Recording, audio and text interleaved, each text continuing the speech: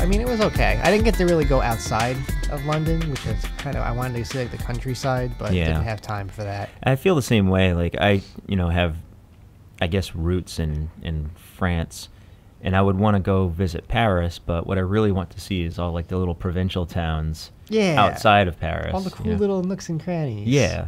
I'm not really interested in... I mean, I do want to see things like Champs-Élysées and Eiffel Tower and all that touristy crap, but I'd like to get that over within a couple of days and then just kind of explore the countryside. Yeah, exactly. Via train, get on that train that goes all the way down to Italy. Yeah, I'd love to take a train that, like, just goes through everything. And if I were to do that, I would bring along the best travel camera that I could possibly get my hands on, and I would buy it from Cameta Camera. Oh, would you now? I would. Is that because we get a discount? Possibly.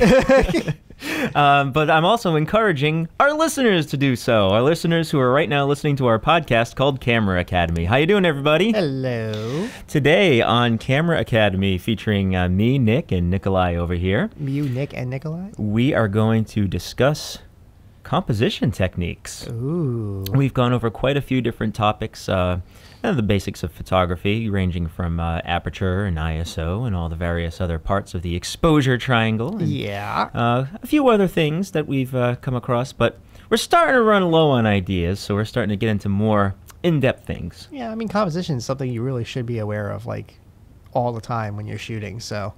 Yeah, well, no doubt it's important.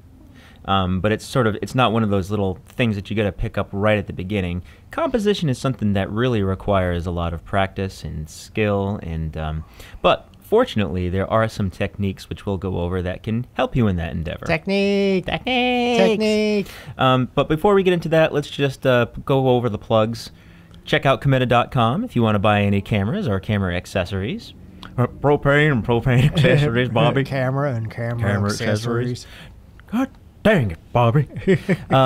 And then if you want to follow us on social media, of course, we are on Facebook, we are on Twitter, we are on Instagram, and you would just search for Cameta Camera on all those things. That's Cameta, and you should be able to find us pretty easily. Yes. Oh, and we're on YouTube, too. We are. We do that, too. Yep, we do. So, well, we'll put these things on YouTube, and we'll also do some camera overviews and reviews of various accessories and little pieces of equipment and some how-tos and DIYs and things like that. Just in case you need that little technical support. Yeah. So it's not going to be something that you're going to see us, a video pop up every day. We're not really making money off our YouTube channel, but every now and then something helpful may just come up. Mm-hmm. So check it out. And in the meantime, subscribe to our podcast, which you're listening to. If you haven't already subscribe to it on iTunes, and let's get started. Let's talk about some composition techniques. All right. The first of which, the one that everyone pretty much knows about because they put a damn grid right on your viewfinder. Which one is that, Nikolai? That would be the rule of thirds, which gets buried into every photographer's skull if you go to school for it. And even if you don't know the rule of thirds, for a lot of people who are artistically inclined, it seems to be something that's innate, that's sort of within them. I mean, it's built into your phones, too, so... Well, yeah, that does help. But basically what the rule of thirds is, if you haven't seen it sort of depicted... On your smartphone on your smartphone or on your camera or just, out there on the Google machine. Imagine your frame being divided up by two horizontal lines and two vertical lines. Mm-hmm. And where those lines intersect is basically where you want to put your areas of interest, your subject's eyes, for example. Yes. Anything that you want the viewer to focus on. And by doing that in terms of thirds rather than having things straight down the middle or whatever, it makes things feel more natural. Especially when you have people in the frame and you need them to sort of direct their attention in one direction or the other. Absolutely, yeah. Your eyes, for some, I don't know the psychology behind it, but they don't usually go for dead center on things because it's kind of a strain. You kind of want to put your main areas of focus a little off center. Mm-hmm. Well, having things sort of right down the middle doesn't really feel natural, so to speak. So having things a little off center does help make your pictures seem more natural. And again, if you have people in the picture, they're usually looking in one direction or the other. Very rarely do people look directly at the camera, with their face facing forward directly at the camera, unless that's something you're going for. That's something I kind of go for with my portraits, but okay. It's fine, but it's usually not. It's usually not what you see when you look at a portrait. You don't get your school portraits done with you facing directly towards the camera, looking down the barrel of the lens. And not only that, it's like you can't really put someone's eyes directly in the center of an image. Yeah, I mean you can, but that's an artistic choice. Yeah, I guess. But generally speaking, the reason that the rule of thirds works is because it just works. It makes the image feel natural. It's one of those things that sort of looks good to everybody. So if you've got a portrait and you situate their eyes 1/3 down and 1/3 from either side and looking into the negative space, it sort of just feels right and it works, and everything becomes framed the way that it naturally just feels normal and good. Like the best example for that, what was that board game where it's like the bald guy and he's like the name of the board game's on the top of the box, and like all you see is half his head, and he's looking up at the name of the game. Oh boy. Was that Noggin? Was that? This is out of my realm of expertise. It's an older game. It's like a party game. Don't know. I forgot what it was called. Okay. Let us know in the comments. But anyway, what you're saying is that he looks. It visually works. Like it's an image I can remember in my head. So keep in mind the lines on your screen. If your camera doesn't actually have them built in, you can always just attempt to imagine them, I suppose. Yeah. But lots of cameras do have the ability to sort of superimpose a little rule of thirds grid over the LCD screen or your electronic viewfinder. And it is helpful sometimes when you're framing up your shots and you really want to make sure that you get it right in camera. It's helpful to have one of those things superimposed. And I guess you could always just take a grease pencil or a crayon or something and write on your LCD Like I said, screen. I'm pretty sure that iPhones and Androids have that as an option for their cameras. Yes, I usually see that, although we wouldn't encourage people necessarily to shoot with their smartphones. You know what? Don't do it. If you have it. Don't do it. No, I know. I'm just saying. Sometimes it's what's that expression? It's the camera that you have in your bag is the most important piece of gear you could have. It's true. Yeah, it is true. But even so, buy a real camera from us. Yes. And then use that. If you want to get super serious about it. One other good thing about rule of thirds is that you can shoot sort of with extra space in mind, and then you can crop things. And with Photoshop or Lightroom or whatever other software you're using to crop, you can usually find a rule of thirds guide when you're actually doing the cropping, and you can get it more accurate. So that way you get that that positioning really perfect. Yeah, it definitely comes in handy a lot, and I definitely do a lot of cropping post-process. Yeah. So that's it. That's the rule of thirds. Not much else to say about it. Just keep your subjects, and even like landscape photography, street photography, things like that, keep your subjects of interest on one of those third lines or at an intersecting points, and it sort of just works. Yeah, it just and does. we're basically really just kind of describing what the rule of thirds is. We're not going in depth. Like when I was in college, we spent classes and classes on the rule of thirds and different techniques and different ways to use it. The best thing I could say without visual examples is just look up rule of thirds on YouTube or something like that, and I guarantee you out there's professional photographers that have given their own takes and give you kind of like a little lesson on it. Yeah. Or you could just, hit up the old Google machine and you'll pull up a bunch of thumbnails right away that'll just show you what we're talking about. Yeah, but if you want to get more in-depth to it, because it's something that you really should have, again, buried in your skull. Yeah.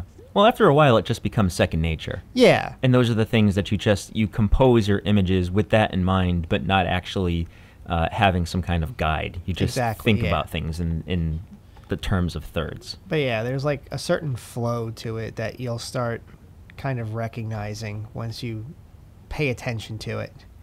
Now, we're, of course, not advocating that you do everything in terms of thirds. Oh, no. That's not necessary. It's just sort of an artistic choice, and it happens to be a technique that works a lot and works very well in most cases, especially with people.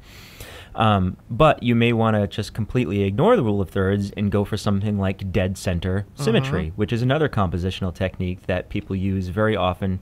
It creates very interesting pictures that immediately draw your eye because for some reason humans are just attracted to symmetry, right? It really just is. It's an appealing look in everything from our architecture to other humans, right? So beauty is sort of defined by people with beautiful symmetrical features.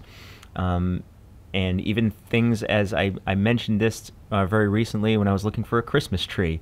You don't want the one that has like, disfigured leaves on one side. You want one that's nice and triangular and symmetrical. Yeah, exactly. It just looks more appealing. It's sort of like it's within us. It's sort of innate that we tend to gravitate towards things that are symmetrical. And when you incorporate that into your photographs, it just works. It's embedded into your DNA. That's and right. There's nothing you can do about it. It's just something we're all going to have to live with.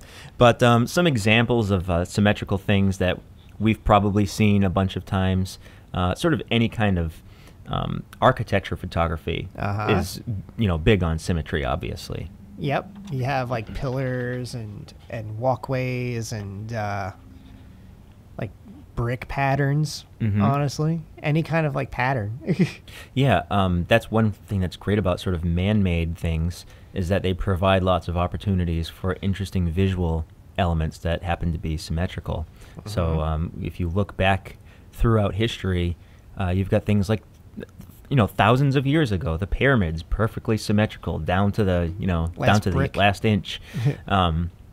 You go forward and you got like the way the Roman Empire was constructed, everything perfectly symmetrical. And a lot of that stuff lasts to this day, partially because it was just so perfectly constructed. I mean, honestly, like railways, it's just like all of those beams are like perfectly like in line with each other, like the little wooden screw and like the screws and everything that hold everything together. It's all symmetrical. And when you sort of not superimpose, but contrast that against sort of the randomness of nature, it creates a really interesting visual element that we as humans are just sort of innately attracted to. Yeah, I mean, like think about, again, like nature, like when something is like symmetrical, it's going to stand out to you. So what are some kind of examples of symmetrical things that you can take pictures of besides architecture? Like what about a portrait?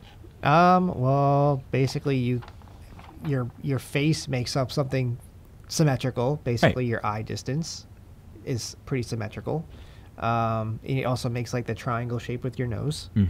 So that's another shape. But having like what we just mentioned in the rule of thirds thing, that most portraits aren't straight on, right down the middle, but in this case, that might be something you want to go for, and it can create something very visually appealing by having a face dead center looking right down the barrel of the camera. Yep. Maybe you could do like a half light, a side light, and only illuminate one side. And while the lighting isn't symmetrical, the face is. Yeah, so it gives you a really interesting look. Yep. Another thing you could do is use a ring light if you were going to frame up a portrait that way. And you'd get symmetry on both sides, and you get those beautiful catch lights, 2 circles in each light. Yep. Looking pretty cool. So portraits you can shoot that way. Lots of elements of nature you can shoot that way, whether you think about it or not. Reflections, for example. Yep, right? that's so basically perfect. If you've got a big body of water, right, like a lake, and you can get a reflection of the stuff that's above the lake, and you see it below in the water, a beautiful reflection. Yeah, it's a perfect mirror. That's a nice little mirror right there. That's symmetry right there that exists in nature. Plenty of things in nature have a symmetrical shape to them. Leaves, trees, animals. Yeah. All kinds of things, structures that animals create themselves. There's nothing more symmetrical than the cells of a beehive, right? So. Oh yeah, absolutely. That's a pattern right there. In all of those sort of geometric elements that we sort of take for granted on an everyday basis, if you go out there and you sort of seek those things out, you'll be amazed at how much stuff that you find and what interesting photographs they can actually create. Anything to add, my friend Nikolai? No, you pretty much said it all I'm starting there. to go on a rant because I've had a little bit of coffee and I'm feeling good. I got a nice big salad. It is decaf, but I caffeinated sufficiently before this podcast. And I'm also feeling good because I had a nice big salad right after New Year's. We're recording this right after New Year's, and I just finished up all of my high-fat, high-sugar, super high calorie garbage. Yeah. So now you're eating healthy stuff and actually getting energy from it. I'm feeling good. Imagine that. Oh my goodness. None of this salad or coffee has alcohol in it, so you know. No recovery needed. I know, right? So there it is. Symmetry. Think about it. Obviously, you don't want that to be your entire repertoire, but there's a lot that you can do with symmetrical designs and other elements in nature and also with man-made settings. Yep. And you can create a lot of really interesting things, interesting images that people will just sort of naturally gravitate towards because, as we said, symmetry is just sort of innately appealing to us. My favorite's lampposts at night. Lampposts at night, do tell. Yeah, no, just they usually line them up very nicely, you know, on a street. And if you get like a street that's like not very busy, I see what you mean, and there's no cars, it kind of looks really cool. I think I have a picture of one of those right here in my little cheat sheet. In your little cheat sheet? You know what? I just figured I'd mention there are a lot of things out there that are really cool symmetrical type photos that people have done to death. But even if that's the case, where there's, you know, like you said, the lampposts on either side, you know, shooting down Fifth Avenue in New York City or whatever. Yeah, shooting down train tracks. It's all been done 1,000,001 times. Exactly. I've seen this year, especially on Instagram, I've seen a zillion pictures of someone sitting in dead center on a pier as they look out into a lake. Perfectly symmetrical, very nice, a very appealing image, especially if you've got good color in the background. But it's been done 1,000,000 times. Not to say you shouldn't do it. You should have one of those in your portfolio. Yeah. You know, they're cool. People like them. But just keep in mind that that kind of stuff has been done many times. So always be on the lookout for something different. Yeah, or put your own twist on it. Put a twist on it. Thank you for that. You're welcome. All right. So moving on, the other main composition technique that is often cited when we're talking about when you're getting sort of your photography 101 class is leading lines. Oh, yeah. Now, I know you're a little bit more familiar in this because you do a lot of sort of photography in interesting settings where there's a lot of, I don't know, architectural elements that come into play. Yeah. So leading lines is probably something you're very familiar with. Yeah, I mean, leading lines basically is just what it says. It's lines that kind of lead you somewhere. So you want to kind of have a line, start a line in the foreground, you want to lead it to the background. So, and then you want to compose it in a way that it gives it kind of a sense of movement, or maybe some kind of sense that you can walk down it or drive down it. Or you can follow it easily with your eye in the picture. Yeah, I think sort of the idea with using leading lines is to take a static image and make it more interactive. Yeah. To sort of take you on a little journey through your photograph. So one of the things that's most commonly used, I've been seeing this a lot on Instagram as well, especially with Sony recently, has been doing a lot of pictures as though you're just going on an adventure with your camera. And almost every one of those images that I see is like the camera sitting on a road, and then you see the road curving into the distance, or you know, some other kind of element that leads you out into the great unknown. Adventure awaits when you're following a leading line. Because if it's just a straight line, then you kind of know where it's going. True. But if it's twisty and turny. But what if you can't see the end of that line? Oh. If it's foggy at the end, or there's like mountains at the end, or something like that.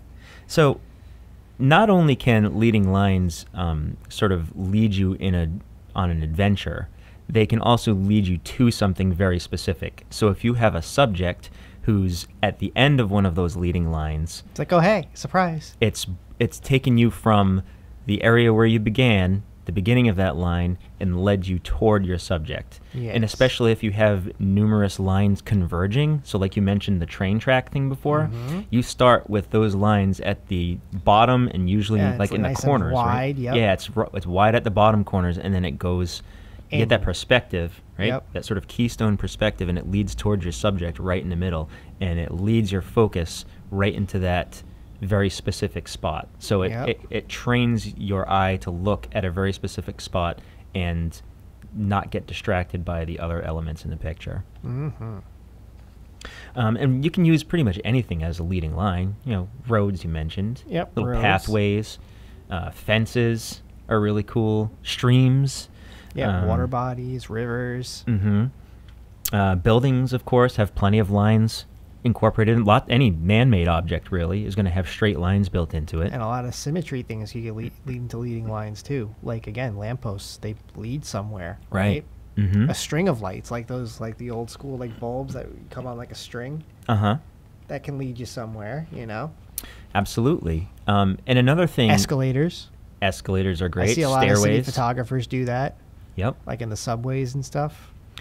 And another great thing about leading lines is not only can they sort of focus your attention on a part of the image, but they can also create a sense of movement throughout the image. Yes. So it leads you on a journey, it focuses your attention, and it also can create a sense of motion, especially if you've got lines that are leading from one side to the other, sort of as if you were reading. Yeah. You know, so if you've got that fence that goes across, you can put someone at the end of that fence and it feels like they've walked across that frame and you're on the journey with them. Or if you have them on the other side, it feels like they've just begun to go on that journey. Yes. And you're going to take that journey with them. And I believe you mentioned this before.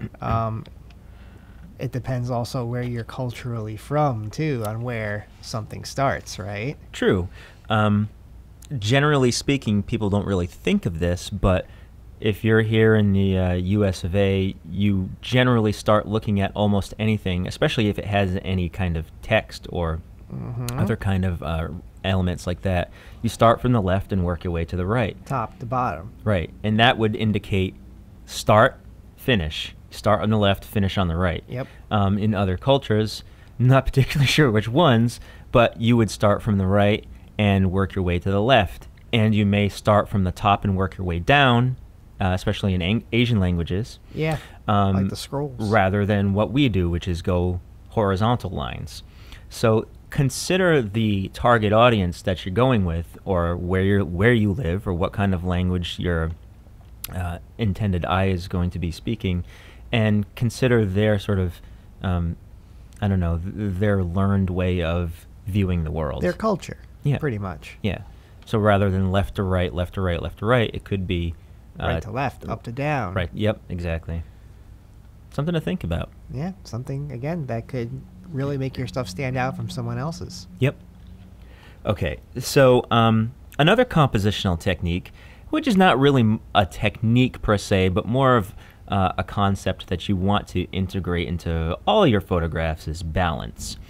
Making sure that you have equal weight on different parts of your photograph, so that it doesn't feel empty on one end, or it doesn't feel like it's unfinished. Yeah. You know what I mean? Yeah. So it's not necessarily symmetry, but for example, if you have a portrait and that person is situated on one of the third lines on one side of the picture, and to the right of them they have nothing but empty space. Yeah. Maybe they're looking off into the distance, or maybe it's just empty space, and that space ends up feeling like it's like there's something missing. Yeah, like your brain's telling you that there should be more there, but there's not. Yeah. Like I've seen some really nice portraits shot in a field of wheat, you know, with beautiful sunshine, you know, golden hour sunshine coming through. Nice color, really nice portrait, but all there is a line of wheat. Yeah. You know, there's nothing there to sort of balance out the very stark, contrasty image of this person. You know, they're taking up all of the visual weight in that image, and there's nothing to sort of balance it out and give it a little bit more, I don't know, a little more of a natural feel. Of course, again, if that's what you're going for, great. Usually unbalanced images will give you a sense of tension, you know, a little sense of anxiety. Which is mostly my work, so. But that's fine if that's what you're going for. If you want something to feel a little bit more natural, having something to balance out whatever your subject is, which is of course going to be the most, I don't know. Thank you for retrieving my remote. You dropped the remote. That's why I was losing my place, because I dropped my remote. But you've got something very visually stark in your image, and you want to just sort of balance it out with something else. And there's lots of ways you can do that. reflections are one. You know, that sort of applies to the symmetry rule as well, but you can use that to help balance out very sort of top-heavy landscapes. Yeah, so it's not just like an empty body of water or just like, yeah, at the bottom. Right. In areas where there is lots of symmetry, you can also have balance where you have very visually interesting things on one side and other very visually interesting things on the other side. So it's not like a mirror image, but each one of those sides has enough visual weight to carry its own, so that you just don't have one part of your image that's completely overwhelming and the other side of the image that's dull and boring. Yeah. And then you can also use background elements to sort of balance things out. Like you mentioned with that field of wheat, it would be nice to have maybe just a blurry, out-of-focus farmhouse in the background in that field of wheat. Or a scarecrow. Or a scarecrow. Or maybe you situate the sun over there, or some nice fluffy clouds. There's just something, a little extra element to give your image some balance rather than having everything very heavy on one side or on one portion of your photograph. Just to give things a little bit more of a, I don't know, just a feeling that everything's all right with the world. A little zen, little balance. There you go. Little yin and yang. Exactly. You gotta have good with the evil. Yes. And have evil with the good. And we've got plenty of that in spades.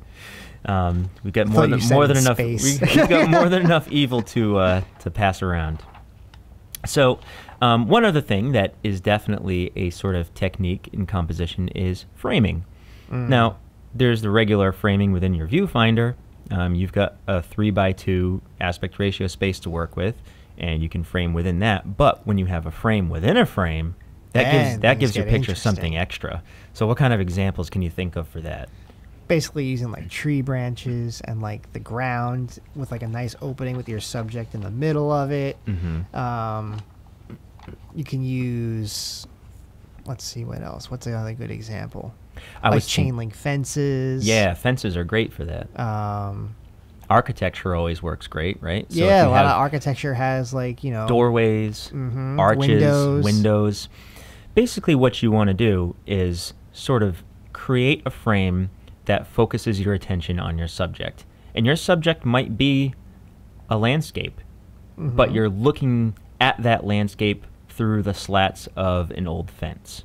And it just gives you something not only in the foreground to give your entire image depth, but it also sort of focuses the eyes on the area that you want them to look at. So if there's something specific that really catches your eye, having another element of that setting create an artificial frame really does give you a really interesting image, and it almost always works. Yeah, and then also if you can't get it right in camera and you feel like there's something just a little extra you need, there's tons of post-process stuff you can do as well. Like you can add vignettes. Even sometimes your lens will have kind of like a vignette on it, depending if you have a lens hood or something on it. Yes. You can honestly just probably put your hand around the lens and create your own vignette without, you know, doing post-process.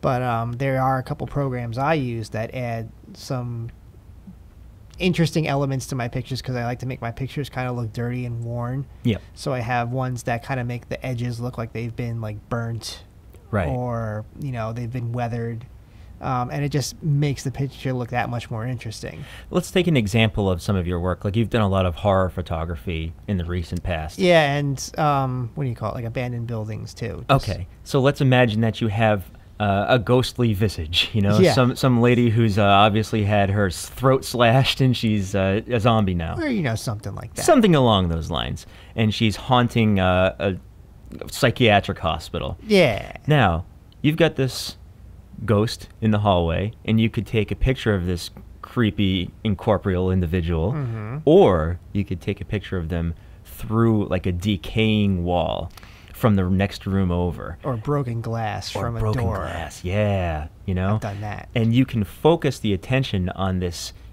you know, this creepy subject by incorporating something that's also creepy and creates a frame that really, you know, makes that subject pop. And also brings you into the image, like brings you into the setting. Brings you into the environment that the subject is in. Exactly. So another example is Nick and I were walking back from a trade show, and we saw a busted up old piano in some abandoned construction site. Well, there was a hole punched in the fence, and I took the picture of the busted up old piano through the hole in the fence, and that just added something extra, because you've got graffiti on that fence, you've got the texture of the wood, and then you've got all that stuff in the background, and then the subject of the piano itself. So it just gave you a really cool visual, image that you wouldn't have been the same if I had just taken it on its own, which I did. And I liked extra flavor. Yeah, and I liked the one with the extra flavor more, for sure. Now, that being said, you don't want to go around framing everything that you do with some kind of natural or man-made element, because that'll get tiresome. Yeah, and I mean, like something with no frame gets into your head that it's an image, that it's like a snapshot almost.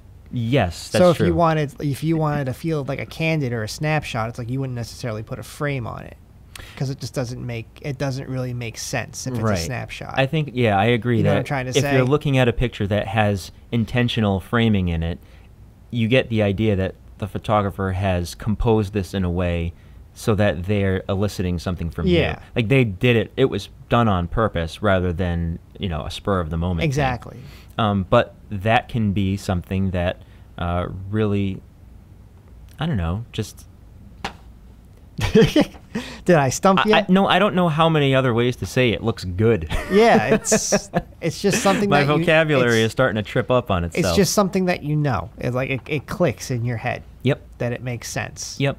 So if it doesn't make sense, it clicks in your head that it doesn't make sense. So definitely try that kind of stuff, and wherever you go, look around for places where you can, you really have to kind of contort your body a lot of times to frame something in an interesting way. Yeah. You have to get down on your knee. You have to lie on the ground. You might have to get on a step ladder. Yeah. Who knows?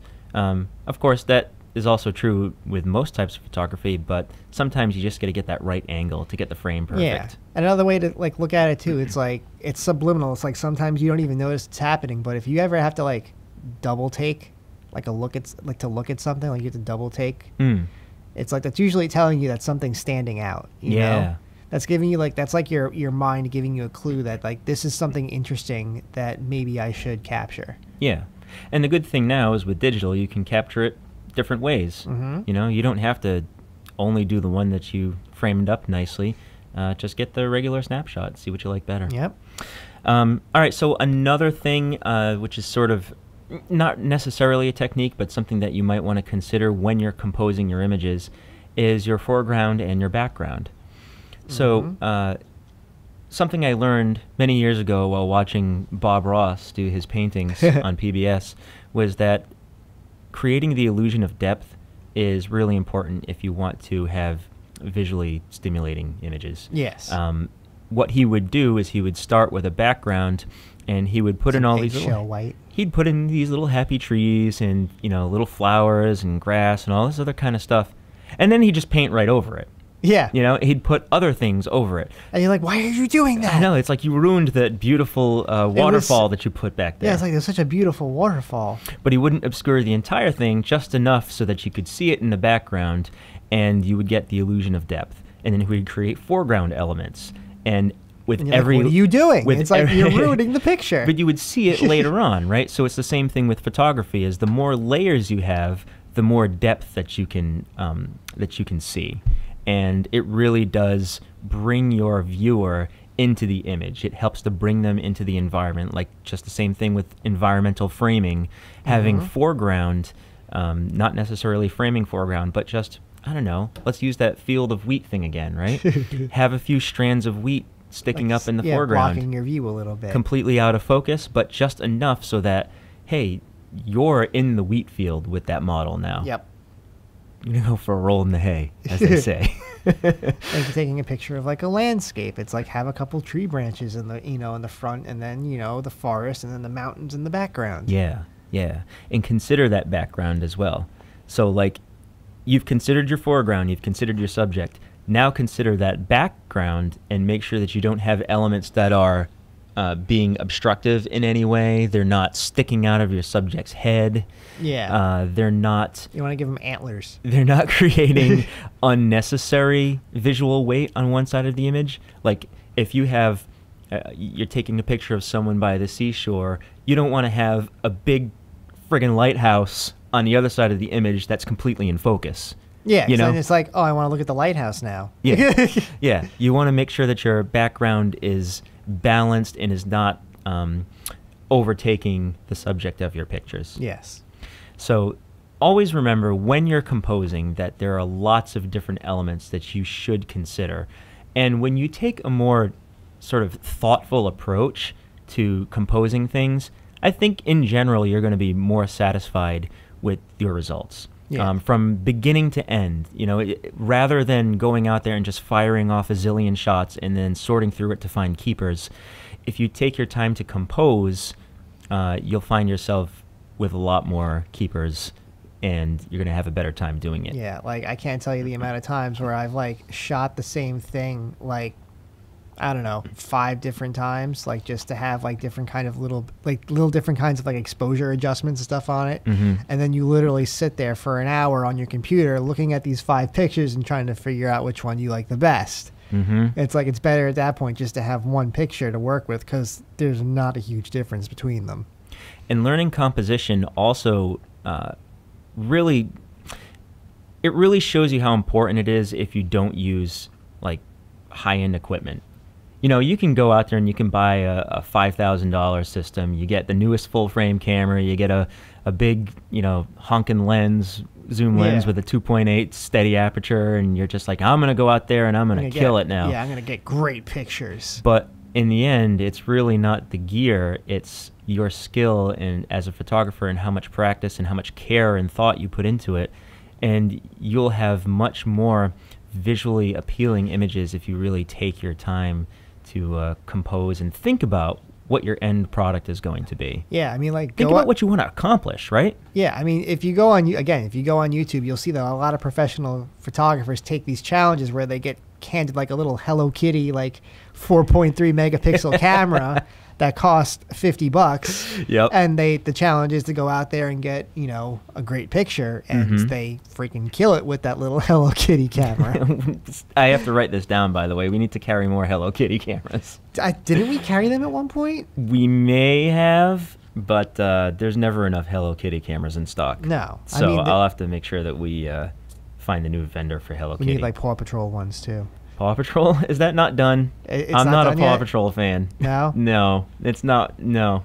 Well, I don't know the big kid shows right now. So. My kids are into Teen Titans Go. Adventure Time is over, so that's but I didn't really consider that a kid. I'm talking like little kids.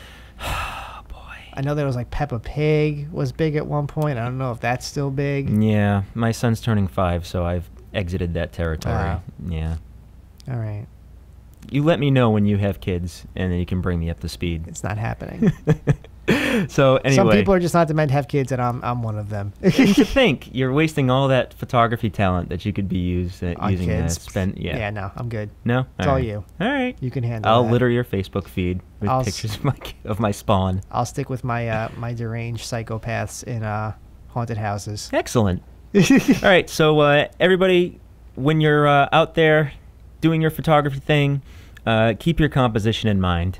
Again, you don't have to follow these rules because they're not rules. Everything we talked about, it's like the #1 rule of photography is there is no rules. Right. It's all subjective. If you want to do rules of thirds, go for it. If you don't, you want to create a little tension in your photography, do that. Yeah. You know, if you want to sometimes the rule of thirds will cause tension.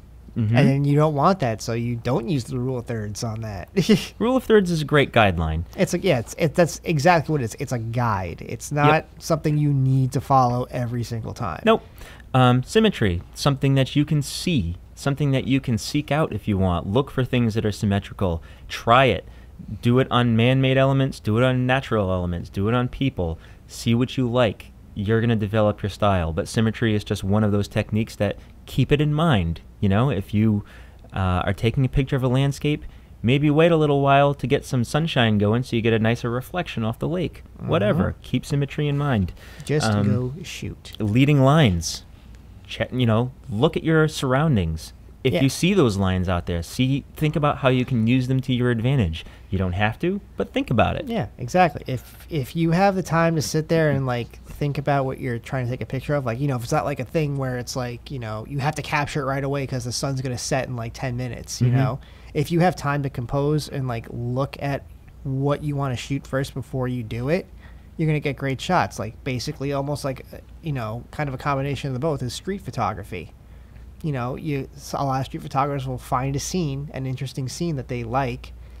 They'll set up and then basically wait for something to happen in that scene, whether it be like a bird flying by and eating some like food off the ground, or if it's like just, an interesting person walking through the frame.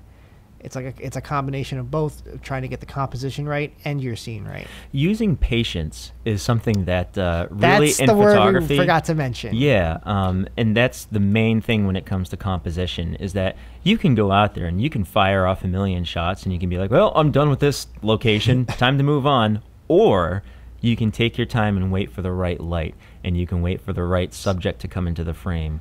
And this is something that I hear and see from people who do birding, right? Bird photography. They will sit there for hours waiting for a hawk to perch on a specific branch, waiting for it to regurgitate something into their nest, right? And they want to capture that very specific moment of that happening, or the spreading their wings and flying off. And when they nail that shot after hours and hours of waiting, it's an accomplishment. It's an accomplishment to them, and they will let you know about it. That's for sure. Listen, it's not an easy feat. It's not an easy shot to get, and that's why I think they're like so like. Yeah, but when you nail that shot, you're proud of it, and you appreciate all the forethought that went into it. And you're not going to have to sift through a bunch of garbage that you just shot because you had the ability to do so. Yep. So composition is really, it's not only the techniques, it's not only the innate eye that you have for the art, it's also the patience and the thoughtfulness that you want to put into your work. And it also comes along with editing too. It's like there's some times where I can sit and edit a picture for like half hour, 45 minutes, and just like nothing is connecting to me. Yeah, you just scrap the whole thing. Not even that. Sometimes you'll just like want to rush it and just finish it. Yep. And then post it, and then you're just like, it was like an okay picture. But then if you just like you walk away from it for a bit, and then come back, and it's like, oh yeah, it's like if I crop this, and this, and then and then it makes it look a million times better. You're happy that you actually took the time to figure out what you wanted to do with that image, because you kind of felt like there was something there, like you took it for a reason. Yeah. And then it just wasn't working out at that moment in time. You walked away, you came back, and you fixed it. Sometimes, I know that you really like doing post-processing. For me, sometimes it can be the most frustrating experience, because I'll spend, like you said, like a half an hour tweaking little things and doing all this stuff, and it's not connecting, and I'm like, the hell with this, and I'll just hit a preset, and it works. I mean, sometimes that's what happens. And I'm just like, why did I waste all my time when I could have just hit the preset in Lightroom and it would have been fine? It's just how it works sometimes, unfortunately. Well, just the lesson there is take some care with your photography. A lot of the times it's more work than you plan on, but usually in the end, when you put in that work, it pays off. Yes. For sure. So use your patience. Think about all those composition techniques, and definitely your photography will grow as a result, and you'll be a much happier photographer down the line. Yes, I guarantee. Something you want to print out and post on your wall. Yeah. All right, so speaking of post, until next time, this is Nick and Nikolai from Camera Academy, and until next time, we'll fix it in post. All right. All right. See y'all later. Bye.